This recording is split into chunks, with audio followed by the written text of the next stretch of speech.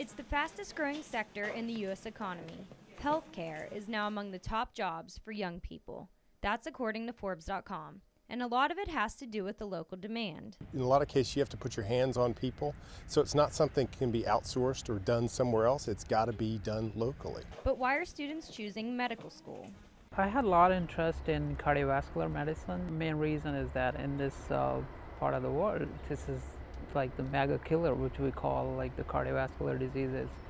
So that's been like a passion for me since medical school.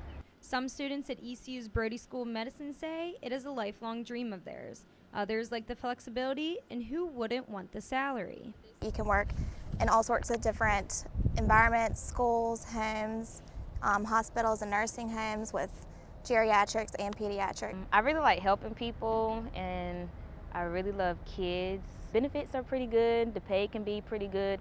Sure, the pay is great and so is the job security, but just how many jobs are there? There's over 700 jobs out there now. Jeff Chambers is the Human Resources Director at the Vidant Medical Center. He says the health system hired over 200 nurses straight out of college last year. And this year, he expects an even bigger number.